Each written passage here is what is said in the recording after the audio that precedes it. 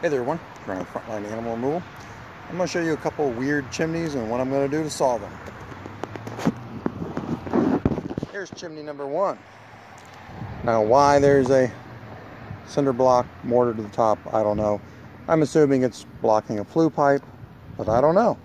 So we got 1, 2, 3 flue pipes here.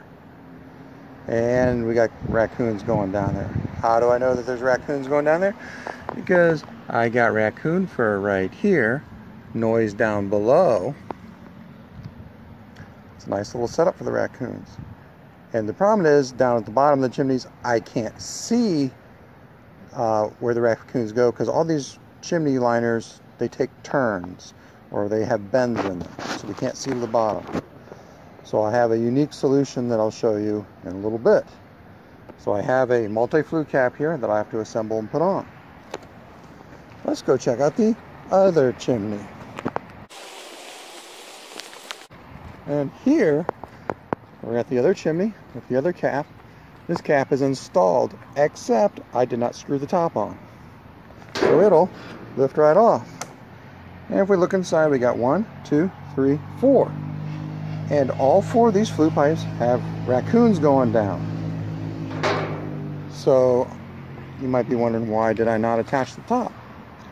Well, I can't fit chimney traps in all those liners, so I'm going to mount a trap on top of here.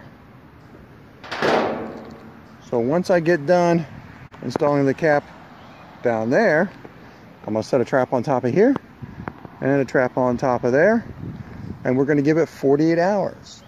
And if in 48 hours I have had nothing enter the trap, I can assume that the chimneys are free of raccoons down there and there, and then I can finish it up putting the tops on.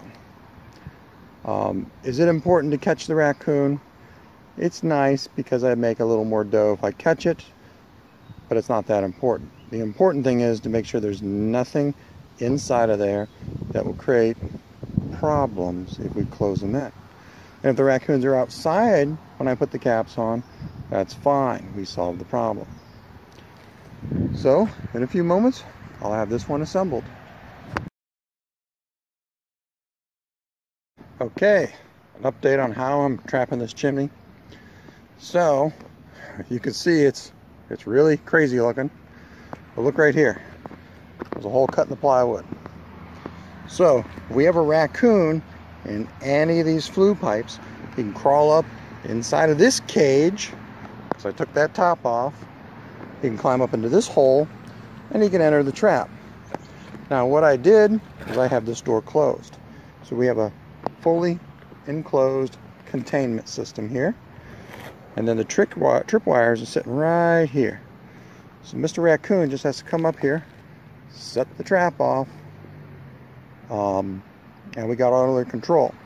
Now what's great about this setup is, if the raccoon's outside of the chimney and he shows up, well, he's not going to get in. He is excluded. It's an exclusionary trap. It's a good setup.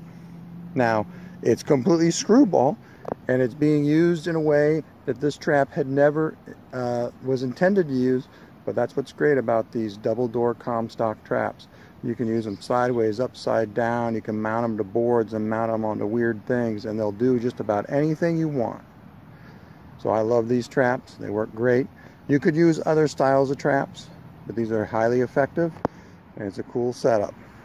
So 48 hours, if nothing's caught, lid goes on. And if something's caught, I get a bonus. This is how we're preventing trapping an animal in the flue pipe.